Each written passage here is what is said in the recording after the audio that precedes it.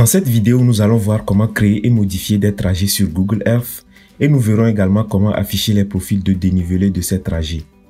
Sur Google Earth, les trajets sont simplement des lignes tracées qui peuvent représenter un chemin ou un itinéraire d'un point à un autre ou d'un lieu à un autre.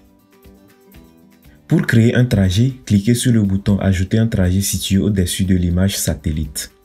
La boîte de dialogue « Nouveau trajet » apparaît et le curseur prend alors la forme d'un réticule.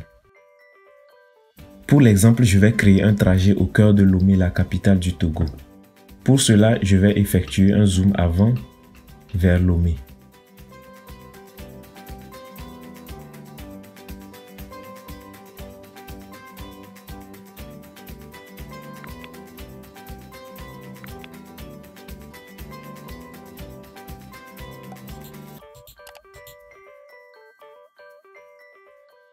Pour la clarté de l'affichage, je vais désactiver le calque route en le décochant au niveau de la barre latérale. Le trajet que je vais créer va s'étendre du monument de l'Indépendance à ce niveau vers le siège de Radio Lomé. Pour cela, je vais au niveau de la boîte de dialogue Nouveau trajet, puis je vais modifier le nom du trajet. Je vais attribuer comme nom Monument de l'Indépendance Radio Lomé.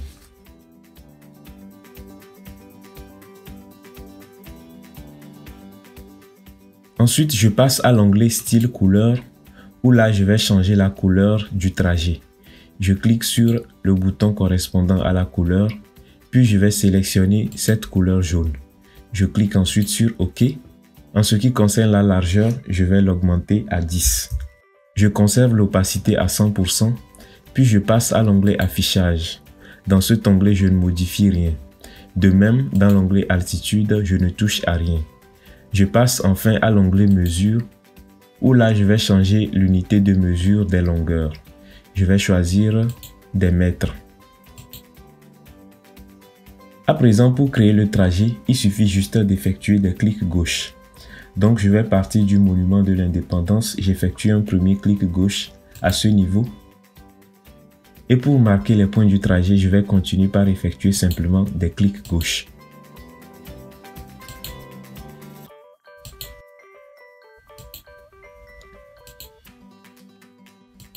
Je continue et j'effectue un dernier clic gauche devant le siège de Radio Lomé à ce niveau. Donc voilà le trajet que je viens de créer. Mais si en construisant le trajet vous effectuez des erreurs, pour annuler les points erronés, il suffit juste d'effectuer des clics droits. Si je veux par exemple annuler le dernier point que je viens d'entrer à ce niveau, j'effectue un clic droit et ce point sera annulé. Pour annuler le dernier point qui s'affiche ici en bleu, j'effectue toujours un clic droit et ainsi de suite. Maintenant, pour reprendre la construction, j'effectue des clics gauche.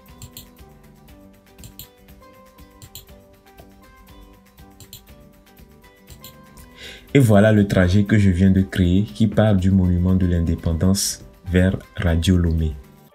Et vous allez remarquer également que la longueur du trajet est actualisée automatiquement au niveau de l'onglet Mesure de la boîte de dialogue Nouveau trajet. Maintenant, pour valider ce trajet, je clique sur le bouton OK.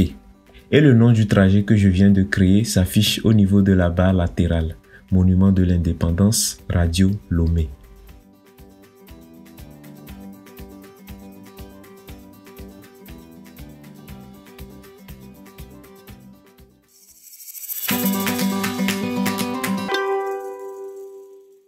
Plusieurs raisons peuvent conduire à la modification d'un trajet. Il peut s'agir d'étendre le trajet en le rallongeant. Il peut ensuite s'agir de réduire le trajet en effaçant une partie. Et il peut enfin s'agir d'ajouter, déplacer ou supprimer des points au sein même du trajet. Pour étendre le trajet que je viens de créer, j'effectue un clic droit sur son nom au niveau de la barre latérale, puis je clique sur Propriétés. La boîte de dialogue Modifier trajet apparaît. Maintenant, la modification que je vais apporter à ce trajet, c'est que je veux l'étendre vers la plage. Je veux partir du monument de l'Indépendance jusqu'à la plage.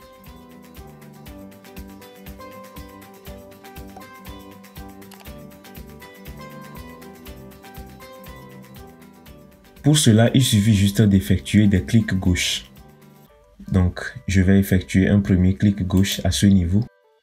Ensuite, un autre clic gauche et ainsi de suite.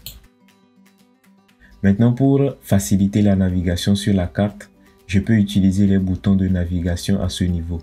Pour me déplacer vers le bas, je peux cliquer sur ce bouton bas. Je peux également utiliser les touches directionnelles haut, bas, gauche et droite du clavier pour me déplacer de cette façon. Pour continuer la construction de mon trajet, je vais effectuer toujours des clics gauche. Si vous faites une erreur, effectuez un clic droit pour annuler le point entrée.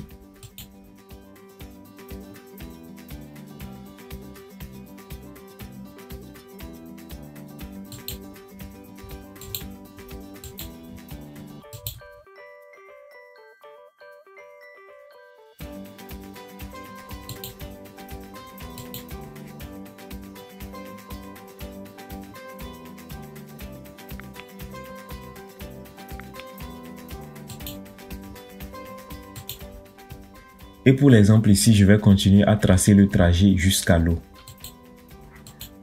Donc, je vais entrer mon dernier point à ce niveau.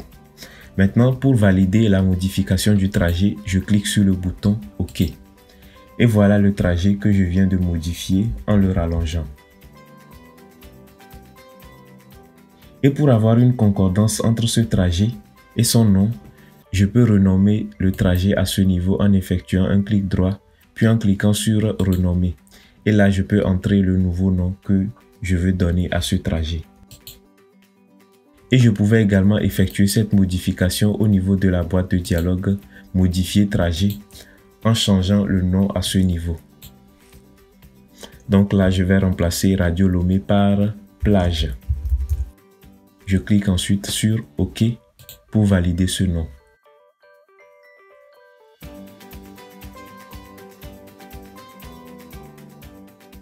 Si je veux par exemple réduire le trajet que je viens de modifier précédemment, je vais toujours à la barre latérale, puis je fais un clic droit sur son nom. Ensuite, je clique sur Propriétés et la boîte de dialogue Modifier trajet apparaît encore.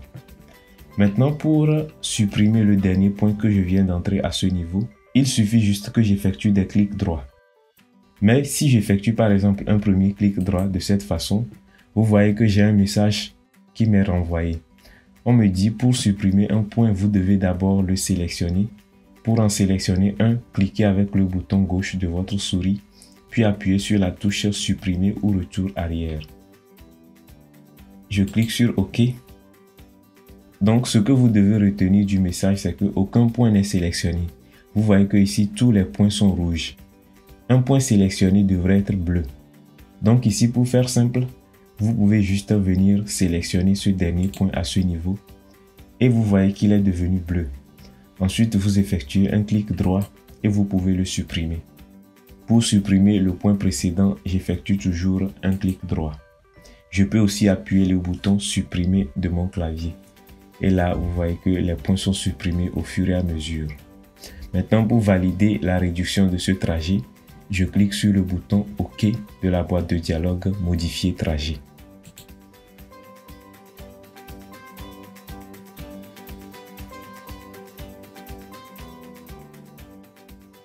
Dans cette partie, nous allons voir comment ajouter des points au sein même du trajet et non à partir de l'extrémité ou de la fin du trajet. Ici, si je déplace par exemple la carte, vous voyez le trajet que je viens de créer.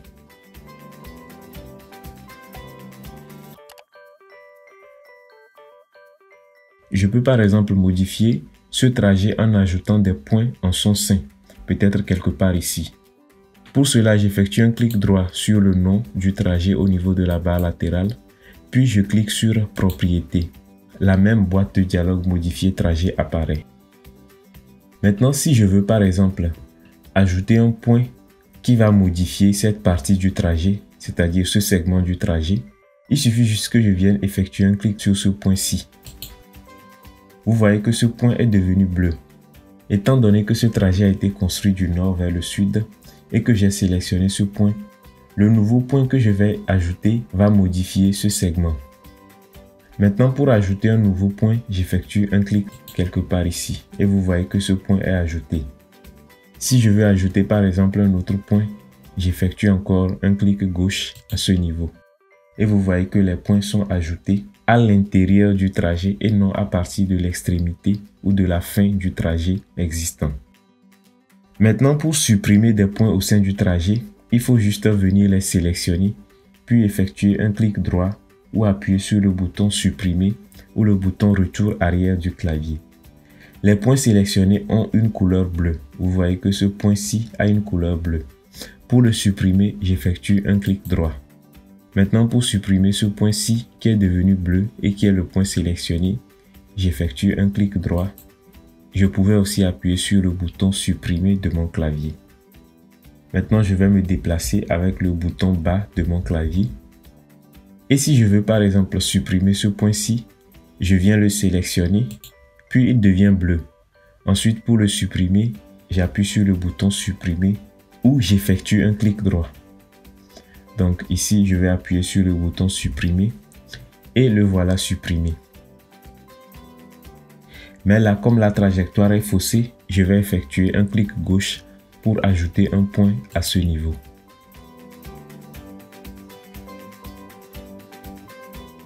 À présent, pour déplacer un point au sein même du trajet, il faut d'abord le sélectionner comme pour l'ajout ou la suppression. Si je veux par exemple déplacer ce point-ci, je viens effectuer un clic gauche dessus et il devient bleu. Maintenant, pour le déplacer, je viens effectuer un clic gauche et en maintenant le bouton gauche de la souris enfoncé, je peux le déplacer à ce niveau. Et le voilà déplacé. Maintenant, je vais vous montrer un autre exemple. Pour déplacer par exemple ce point, je viens effectuer un clic gauche et en maintenant le bouton gauche de la souris enfoncé, je peux le déplacer de cette façon. Pour le remettre à sa place, j'effectue toujours un clic gauche et en maintenant le bouton gauche de la souris enfoncé, je vais le déplacer à ce niveau. Je vous montre un troisième exemple. Je vais me déplacer jusqu'à l'extrémité du trajet. Ensuite, pour déplacer ce point, je viens le sélectionner et il devient bleu. Je fais un clic gauche et en maintenant le bouton gauche de la souris enfoncé, je peux le déplacer jusqu'à l'eau à ce niveau. Et voilà le trajet qui vient toujours d'être modifié. Maintenant, pour valider toutes les modifications, je clique sur le bouton OK de la boîte de dialogue Modifier trajet.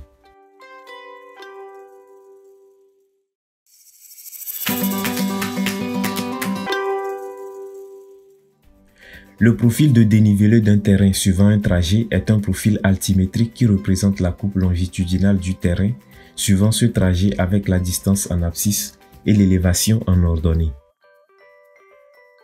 Pour afficher le profil de dénivelé du trajet que nous venons de créer, je vais effectuer un clic droit sur son nom au niveau de la barre latérale. Ensuite, je clique sur la ligne « Afficher le profil de dénivelé ». Et voilà le profil de dénivelé qui s'affiche au bas de la fenêtre Google Earth. Comme je le disais tout à l'heure dans la définition du profil de dénivelé, vous avez les distances en abscisse et l'ordonnée qui représente l'élévation du terrain. Et vous allez remarquer également que lorsque j'effectue un balayage à l'aide de la souris au niveau du profil de dénivelé, il y a une flèche rouge pointée vers le bas qui montre exactement le point auquel je me situe sur la carte. Et vous avez aussi certaines informations au niveau du profil de dénivelé. Vous avez par exemple l'élévation minimale qui est égale à 0, l'élévation moyenne qui est égale à 9 et l'élévation maximale qui est égale à 16 mètres. Ici, l'élévation minimale égale à 0 correspond au niveau de la mer ou de l'océan. Ici, c'est le niveau de l'océan. Et vous avez l'élévation maximale qui se situe quelque part à ce niveau. Vous avez également d'autres valeurs telles que la distance totale parcourue du point de départ qui est le monument de l'indépendance vers l'océan. Vous avez également d'autres informations telles que les gains et pertes d'élévation, la pente maximale en montée qui est égale à 9,9% dans ce cas et la pente maximale en descente qui est égale à 11%. Vous avez également les pentes moyennes en élévation et en descente. Et les données qui sont affichées actuellement correspondent aux données du trajet global. Si je veux par exemple afficher les données juste pour une partie du trajet, je viens effectuer un clic gauche au niveau du profil de dénivelé et en maintenant le bouton gauche de la souris enfoncé, je déplace le curseur de cette façon. Et là, vous allez voir que les données sont automatiquement modifiées.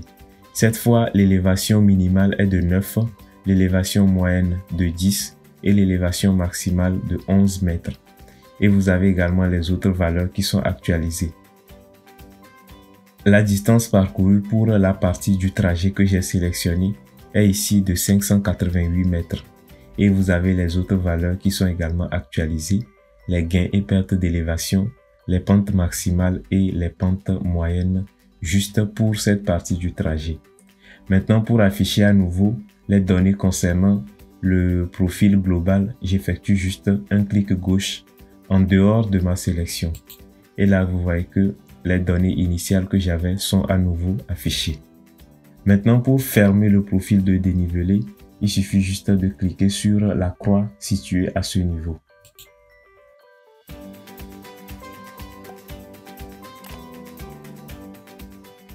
Et voilà, vous savez désormais comment afficher et modifier des trajets sur Google Earth et vous avez appris également à afficher les profils de dénivelé de ces trajets. Si cette vidéo vous a plu ou que vous souhaitez en apprendre davantage sur Google Earth ou les systèmes d'information géographique de façon générale, abonnez-vous. Sur ce, gardez votre singularité et restez créatif.